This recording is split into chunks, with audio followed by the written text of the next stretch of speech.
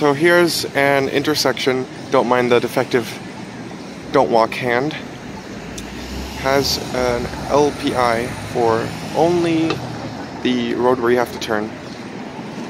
You can't see it behind me, but, well, not here, there's a right turn channel, as you can see. And Aurora has no LPI, but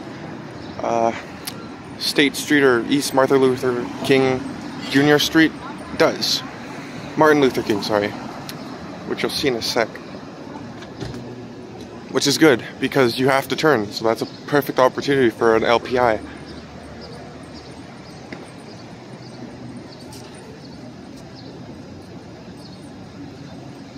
And there you go. And you can only turn left or right. I think it used to be a through road, but they closed it off. I have no idea though, but it looks like it was. And there's also a big nest inside of the pedestrian signal there, which I am anxious about. But I think this, I've seen quite a few defective modules on my trip to New York State. Like, quite a few. So yeah, that was the LPI. This direction doesn't have an LPI because it doesn't need one, and I actually think they should have this be a through signal only and ban right turns here because you can just do them there. That would make more sense to me. So yeah.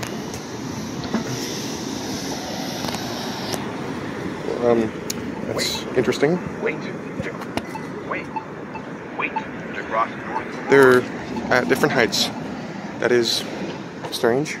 Oh, that hand has seen better days. Look at that.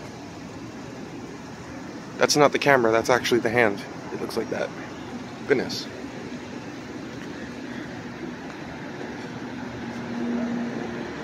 Okay, walk.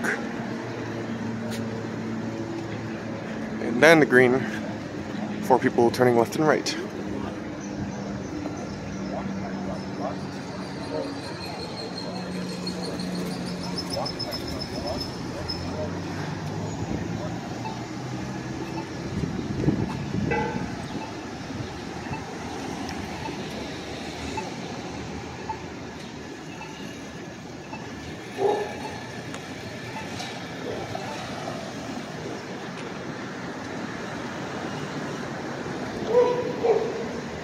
And there you go.